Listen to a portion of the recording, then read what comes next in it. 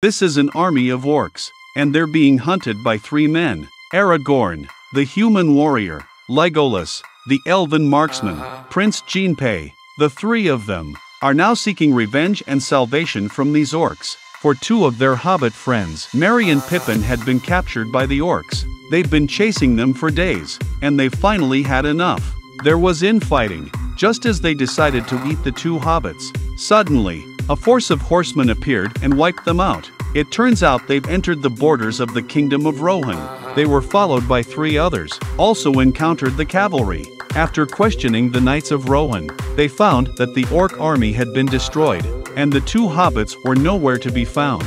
The three came to the battlefield of last night, and in the midst of their grief, Aragorn realized that Merry and Pippin were not dead.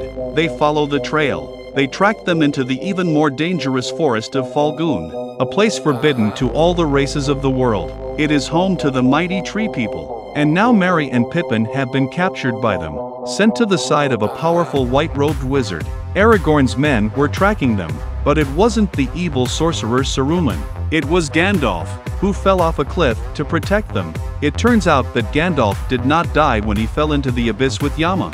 He fought with the Inferno and defeated it. His powers were enhanced. He knew about Saruman's plan to attack Lohan, so Gandalf and Aragorn traveled to Lohan. But when they arrived in Lohan, they saw the king dying, with an evil wizard at his side. How could he stop the mighty army of Saruman? Gandalf did not hesitate to use his magic to remove the sorcery from the king's body. The king was restored to sanity and health, but when he came to his senses, he had no desire to fight.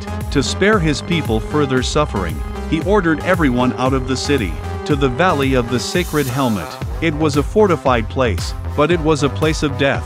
So Gandalf decided to call for help to save the land of Rohan, and promised to follow him back at dawn in 5 days. Look at this ugly creature, on the cliff face. He's got his eye on the two hobbits below, and he is Gollum, the former bearer of the ring. Just as Gollum was about to make his move on them, and tied him to the elfin rope. And when the kindly Frodo saw this, Frodo's goodness saw this and helped him take the rope from around his neck, but only if he could get them into the capital. And so, with Gollum as their guide, Gollum led them to a swamp. It's a dangerous place, but it's safe from the orcs of Mordor. But the closer the ring gets to the capital, the more likely it was to be detected by Sauron. Just then, Frodo saw the ring bearer again, so they took cover. And sure enough, the ring wraiths responded to the ring's call, and it appeared over the swamp. Luckily, they didn't see them, and then they left, with Gollum leading the way.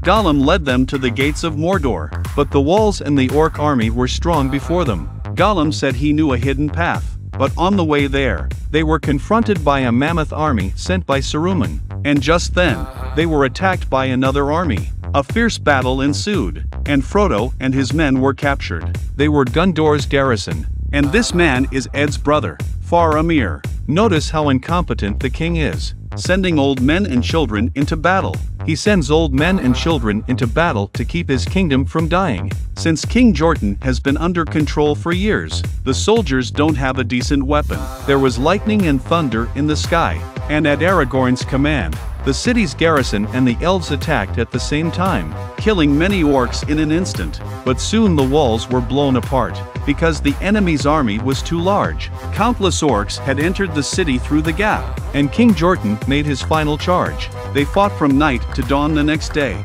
and just then, a ray of dawn appeared over the valley. It was Gandalf the wizard, and with him, thousands of the Iron Horse of Rohan. Under Gandalf's leadership, the orcs were defeated.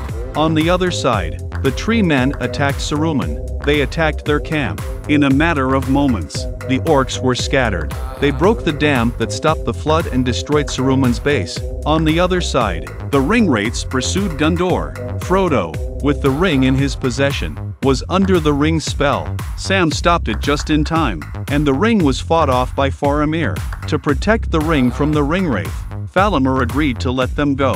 Frodo once again set out to destroy the ring. And what fate awaits them?